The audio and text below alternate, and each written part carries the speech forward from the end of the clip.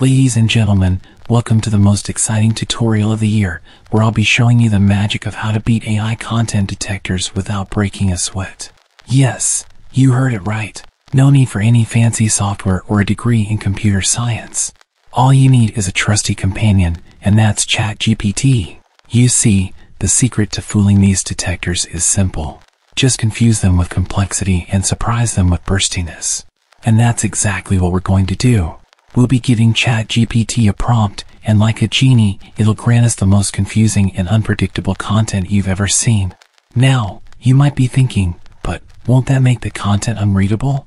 Well, let me tell you, with ChatGPT, the content will still be so beautifully written that Shakespeare himself would be proud. We'll be using a website called Content at Scale to scan our content before and after the rewrite. And the results? Well, prepare to be blown away. We'll go from a very measly 0% original to a whopping 91% human-generated. So, buckle up, grab a snack, and get ready to learn how to beat AI content detectors like a boss. And who knows, maybe you'll even have some fun in the process.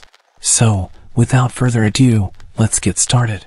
Alright folks, now that you understand the importance of perplexity and burstiness, it's time to put ChatGPT to the test.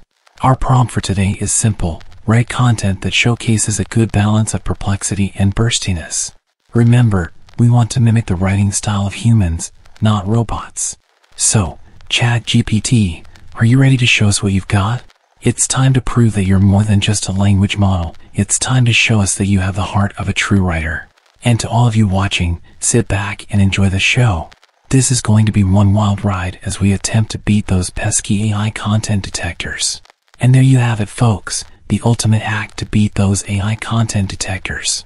Who says you need a PhD to outsmart a machine? With ChatGPT by your side, anything is possible.